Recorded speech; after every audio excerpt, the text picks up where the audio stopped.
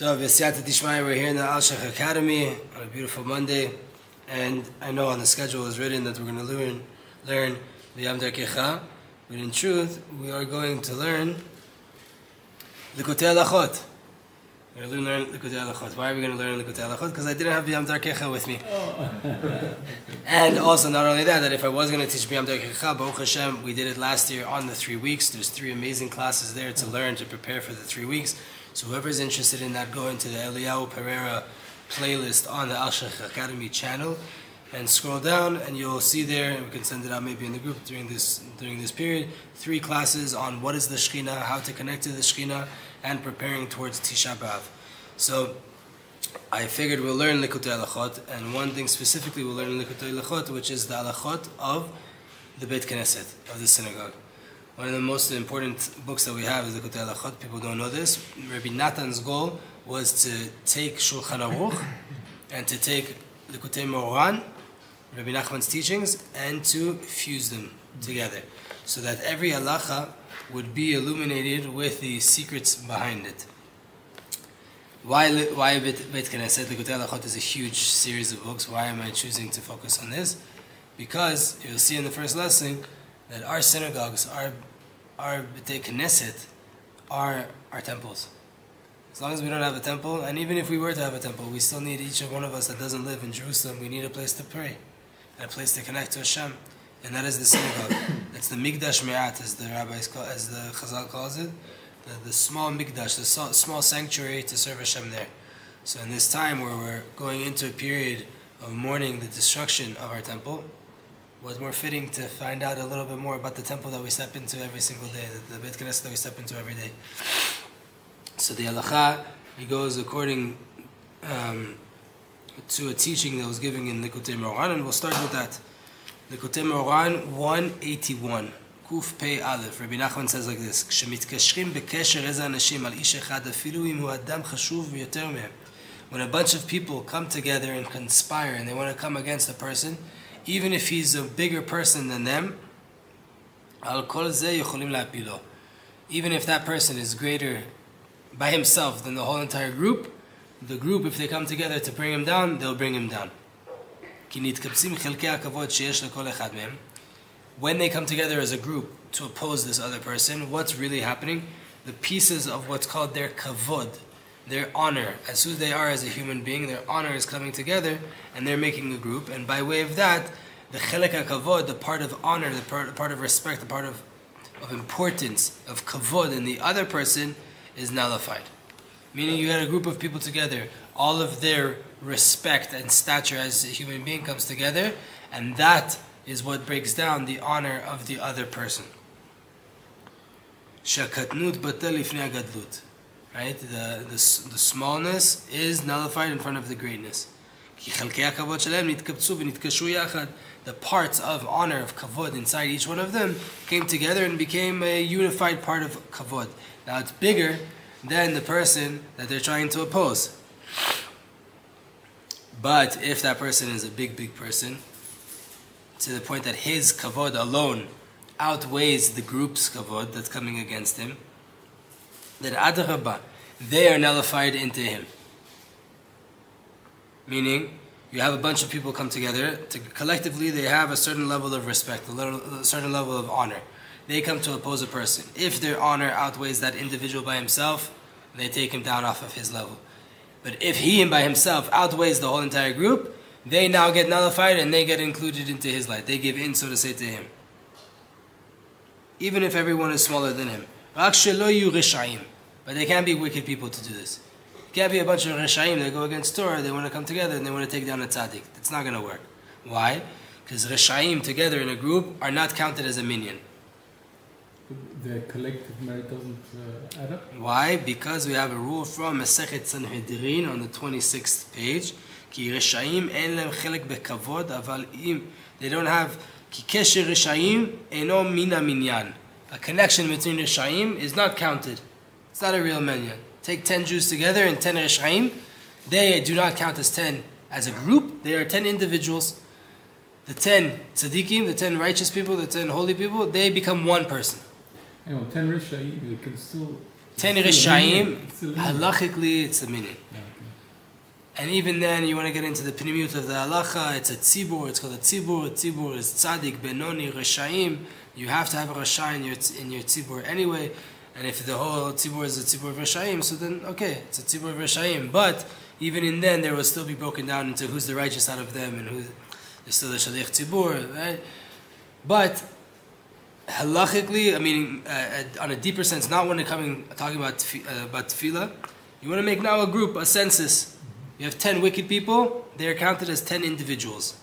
They're not a group. You have 10 righteous people, the 10 together become one entity. That's the inyan here. The 10 will stay 10 individuals. The 10 righteous people become one being. They become one. אבל אם אינו רשע ויש לו חיות מהנפש, יש לו חלק בכבוד ויוכל להפיל מי שחולקים עליו על ידי הקשר. If he's not a rasha, then he has a part of his nefesh, he has vitality in his nefesh, in his soul, his vital soul, and he has kavod, then that kavod can now join with other people's kavod, and by way of that connection, you can break down a person. This was Yaakov's tefillah. Yaakov already had in Ruach HaKodesh, he saw that Korach was going to come against Moshe. And he prayed that machloket wouldn't affect Moshe Rabbeinu. Why? With 250 tzaddikim. They weren't wicked people. They were tzaddikim. Probably Moshe was higher than him. Moshe by himself alone was higher than everybody, right? Bichlal, the tzaddik of the Torah, the Mashiach, he has all the souls inside of him, right? V'amar b'ka'alam al tichad kevodi. When they come together as a kahal, when they come together as a group, al tichad kevodi. Don't let it affect my honor, Yaakov Avinu, right? Don't ruin my name because one of my sons is now going to come against the tzaddik. So they shouldn't come together. They shouldn't make a kesher. The parts of their kavod shouldn't come together, every single one of them. Ki em hayu kurei moed, anshe Shem, chashuvim. They knew how to establish holidays. They knew the names of Hashem. They were important people. כשלא יתייחד ויתקשר חלקי הכבוד שלהם, בוודאי יוכל משה לעמוד נגדם להפילם. If it won't be, if Yaakov's tefillah was, make sure that their parts of kavod don't come together. Because Moshe is big enough that if they don't manage to make the yichud, Moshe will break them down by himself. Meaning, if they were able to really come together as one, they would have broken down Moshe. Because they were tzaddikim. Korach was the head of the Sanhedrin. We put all the blame on him. He was the head. He was the biggest out of all of them. So imagine what the rest were together. You get me? It's 250 holy people. Why does it say kavodi? Why is Yaakov worried about his honor? Because Yaakov is this idea of kavod. Because Yaakov is this aspect of nefesh. Like it's written, Kol ha-nefesh ha-ba'a le-beit Yaakov. All the nefesh that is coming to the house of Yaakov. And when you bring down a person, the main way that he's brought down is by way of niyuf. He falls into promiscuity, sexual promiscuity. That's when a person falls, that's where he falls to. Up until here's the teaching Likutei that Rabbi Natan tells us to go into before we get into the Likutei Halachot. And now he goes like this. Ki Beit Tefillah nikra Beit Knesset. The house of prayer, what do we call it? A Beit Knesset. What do those words mean? Beit is a house. Knesset means assembly, an ingathering. Al shesham mitkansin kol hanefashot al yedei hatfilah shemitpalelim shama. Why is it called a Beit Knesset? Because it's the house, the place, the building where all of the nefashot, all the nefesh, right, that we talked about Yaakov, they come together and they assembly there in the place that they pray. Again, tefillah in Hebrew is not prayer like we say in English. Prayer in English means I need something, I ask you for it. I ask for it. Right? In Hebrew, tefillah is like tefillin. It's a connection. It's me as a creation connecting to my Creator. It's not about asking for things.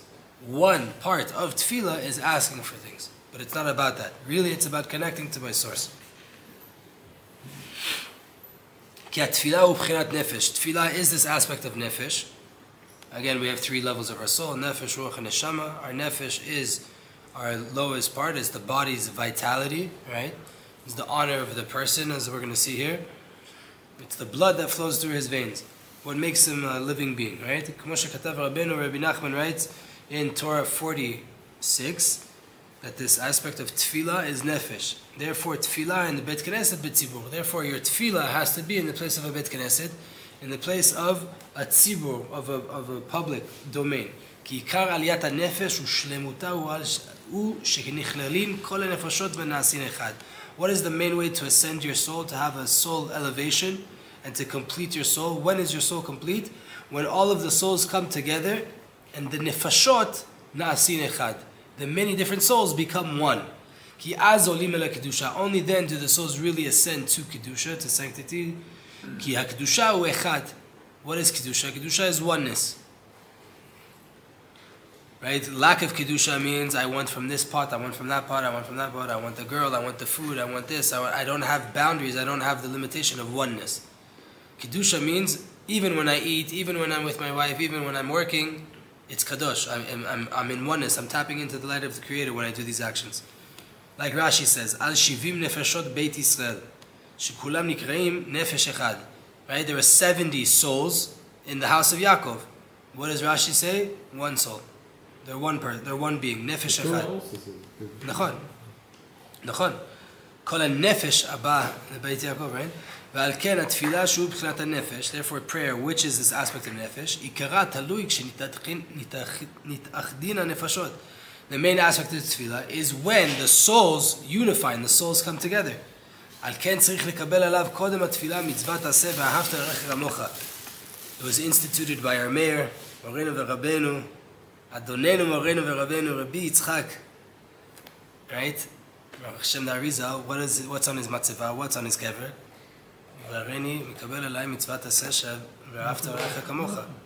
And he instituted that we have to say this before we start shacharit. Before you start shacharit, you have to take upon yourself of, I am loving my fellow as myself, meaning I am including my soul with his soul. I'm unifying with my brother. Like Rabbeinu writes, Rabbi Nachman writes in Torah 239, שאי אפשר לדבר דיבורי תפילה כי אם על ידי השלום שנתחבר עם כל הנפשות של ישראל. You're not able to really pray. You're not even allowed to say the words of prayer. I mean, you can't really do it. You could say it, but it's not going to do much. If you don't have the peace, if you don't have shalom, if you don't have connection between all of the souls of Israel. Therefore, the main aspect of prayer has to come in a public domain and not by yourself. It shouldn't be that everybody is separate an individual, because that's the complete opposite of kadosh, of kedusha, of sanctity. We have to bring the holy congregation, the holy people of Israel together, and then you have kedusha, the eidah kedusha, and they become one. This is what it means to pray specifically in a public setting, in the synagogue, in the Beit Knesset.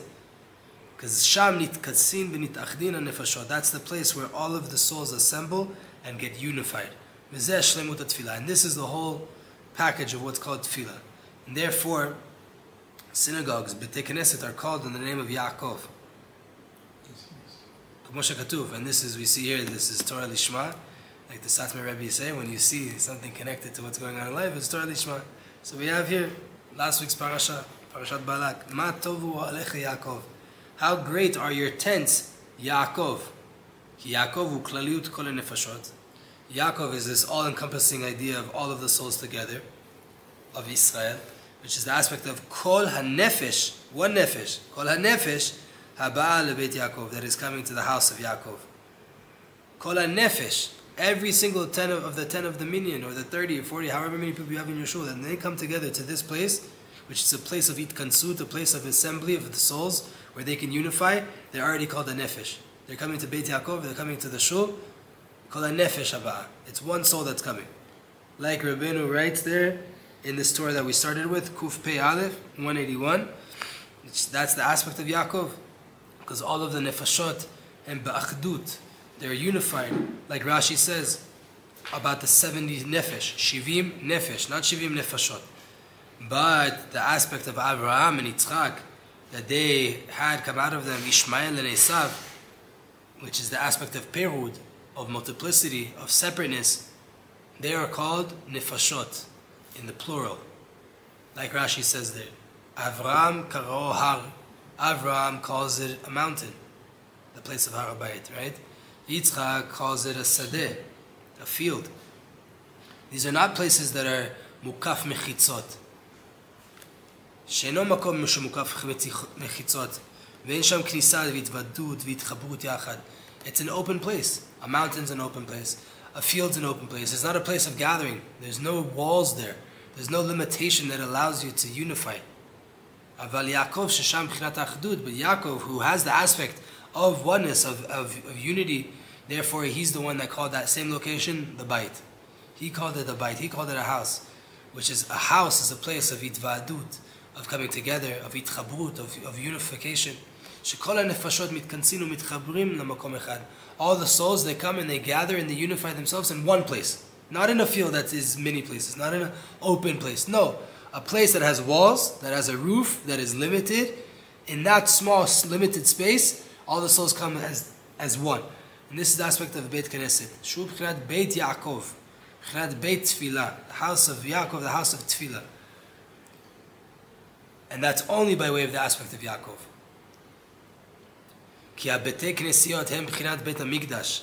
Shuls, synagogues, are the aspect of the Beit HaMikdash, of the temple in Yerushalayim. Like it's written in Yechezkel, the 11th chapter, Va'ehi lehem le-mikdash me'at. I will be for them a mikdash me'at, a small, miniature temple.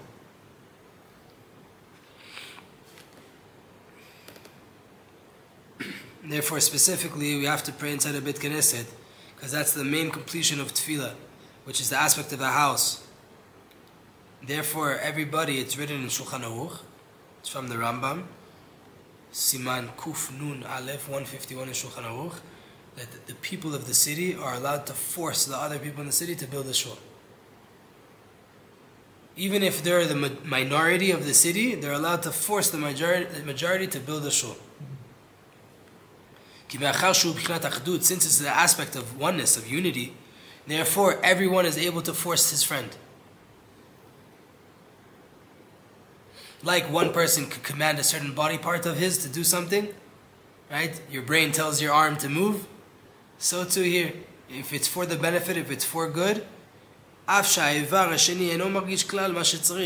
hand doesn't know what my head knows I need. My hand doesn't have the same consciousness. Meaning here, in our practical case here, these guys need a shul to pray in. Those ones don't need a shul to pray in. They even have their own shul. But it's too far for those other ones. Halacha says they can force them to build a shul. That shul is not accessible. It can force you to build another one that we have. Even though my hand doesn't know what's going on in my head, my hand, so to say, has a sense, has a feeling of it, and it wants to save my head. This part of the community has to feel the pain of the other side of the community and want to save them. So if I want to build a shul, I'm unified with my friend, because I'm trying to build a place of unity, I can force him to help me. I can push him in a way that he has to help me, whatever this means spiritually. Therefore, shuls, we have to act differently inside them. It's not a regular house, it's not a sports bar, it's not a social gathering, it's purely a social gathering. It is a social gathering, but in Kedusha, we have to act in kavod. Kavod is nefesh. Tfilah is nefesh. Besodam al tavo nafshi b'ka'alam al techad kevodi. The same pasuk that we had before when Yaakov Avinu prayed that Korach and his Edah wouldn't be able to bring down Moshe Rabbeinu. This is what the rabbi said in Masechet Brachot. En mechabdim ele b'petach sheyesh bo mezuzah. You can only honor a person in an opening of a building that has a mezuzah. Ki mezuzah hu b'chinat malchut. Mezuzah is an aspect of malchut, of kingship, of honor. Melech HaKavod, the king of honor. Hu b'chinat ha-nefesh, which is the aspect of the soul, the nefesh. This is what Rabbi Nachman wrote in Torah 23. The mezuzah is the aspect of Ashirut Kedusha. Mezuzah is the aspect of holy wealth. Zuz is another. Zuzeh, right, is the way that Chazal calls money. Why? Because they move from one to the other. So to the mezuzah is the holy wealth. It's connected to the Beit. It's connected to all the wealth that you have. Because ashirut, wealth, is the source, is the root of all of the souls. Like Rabbi Nachman writes in a different place in 68. Therefore, Rabbi Yehuda Nasi, he would honor rich people. He was very rich himself. He knew to honor the others that were rich. Mechabed, he would specifically with kavod. He didn't say other words. There's other words they could have used the word kavod, mechabed, specifically, because ashirut is the root of all of the souls. This is the aspect of kavod. This is osher v'chavod, right? Wealth and honor. Al ken ein raoi lechabed, ki im bepetach sheyesh bo mezuzah. Therefore, you should only give honor in an opening that has a mezuzah. Ki shamu makom kavod, because the mezuzah is kavod. It's ashirut. It's the source of all the souls. So if you want to honor a soul, which the soul is honor itself, do it in an opening that has a mezuzah. Al ken tzarich lechabed sham kol echad et chavero. Therefore, in an opening, you have to honor everybody. Maybe we could take this, that when you open a relationship, at the beginning of a relationship, you have to honor everybody. You have to honor them from the source of where they came from. In order to illuminate unto the soul from its source, which is kavod. Like Rabbi Nachman writes in a different place, Dirshu Hashem v'uzo, right? Torah 37. Aval bebeit Knesset, and with this we're finished. In the Beit Knesset, af she'en bo mezuzah. You don't need a mezuzah in a Beit Knesset. We do it, but you don't need it, right? Mechabdim sham. Even in a Beit Knesset where you don't have a mezuzah, you could give honor in that opening. Ki sham makom hakavod, because it's a place of kavod. Ki hu b'chinat Beit Yaakov, is the house of Yaakov. Kavod v'nefesh nikreim mashmo. Kavod is Yaakov, nefesh is Yaakov. Besodam, nafshi bika'alam, kavodi, כמו שכתוב רבנו, like Rabbi Nachman wrote, ועל כן צריך לנהוג כבוד גדול בבית כנסת. Therefore, in a shul, you have to have extra respect, extra honor, כדי להעיר בכלליות הנפשות משורשם שהוא בחינת הכבוד. Why? Why is a shul? You have to have extra honor in a shul when you're there, to the way you sit differently, the way you... Everything has to be different in a shul. Why? By way of you having honor for the shul, you will arouse a supernal level of honor, which is the root of all of the souls that are coming to unify themselves and to ascend towards holiness in Shemayim. There are souls, when we come in a minyan together in a shul, our souls ascend. How do we speed up that process? You acting with honor inside the shul, proper clothing, proper manners, proper everything. You arouse this energy of kavod. The souls that are rooted in kavod start to get aroused. They unify faster, they ascend faster, they get their tikkun faster, they come back down with mochin better. And that's, Bezat Hashem, our first halacha that we're learning in Halachot Beit Knesset. Bezat Hashem, we'll continue with halacha Beit next time. Bezat Hashem. A little change up.